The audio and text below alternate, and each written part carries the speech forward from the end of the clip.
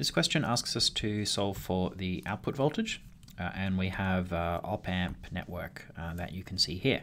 Now, it's actually a difference amplifier, but suppose that you don't remember the equation for the output of a difference amplifier and you need to kind of solve it from scratch. Then what would you do? Well, let's work through the steps. So we need to give some names to the nodes at the negative and positive terminals. So I'm going to call Vn for negative and Vp for positive. And we work through our steps of analyzing a circuit. So step 1, check for negative feedback. And we have that here because we can see a 50k resistor that connects back into the negative terminal. So we have negative feedback. That means that the op-amp is operating correctly. We then assume a few things about voltages and currents. So in particular, Vn is equal to Vp, and also no current flows into the op-amp inputs. Assume no current flows into the op-amp inputs. All right. And then step 3 is use KCL or KVL, basically whatever you want to do, to analyze whatever makes the most sense given the circuit layout that you have. So if I look at this circuit, I can see a strategy, which is that first I can analyze the voltage at the positive terminal, because that's a simple voltage divider network. And once I know that, then I will have a known voltage here at this node, and then it's a straightforward application of Kirchhoff's current law. So let's do that. So first, solve for Vp. This is a voltage divider.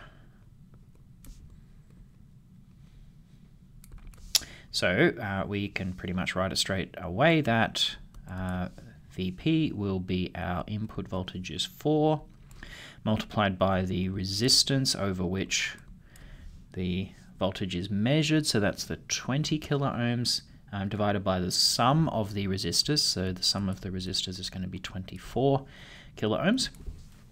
And if we get our calculator and type that one in, we will get, so 4 by 20 divided 24 is 3 1/3, so 3.333 volts.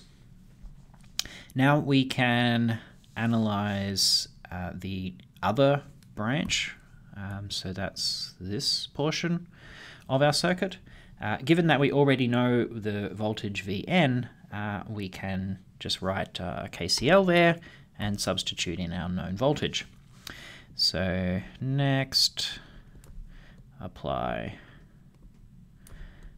KCL at node Vn. So in this case, the current's leaving Vn minus 2 volts divided by 10,000. That's the left branch. Currents leaving on the right branch would be Vn minus V out divided by 50,000. And no current goes into the op-amp, so that's no other terms are needed, and so we just have that equal to 0. All right, let's simplify this a little bit. So I'm going to multiply everything by 50,000. So 50,000 divide 10,000 is just going to leave me with 5 for the first term. 50,000 cancels with 50,000 on the denominator, so I will just get that numerator, and 0 times 50,000 is still 0. We can collect some like terms, so I will have 6 Vn minus V0 minus 10 is equal to 0. And I can then substitute what I know about Vn.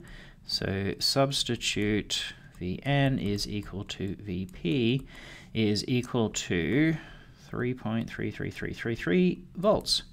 So I will substitute that in. That gives me 6 times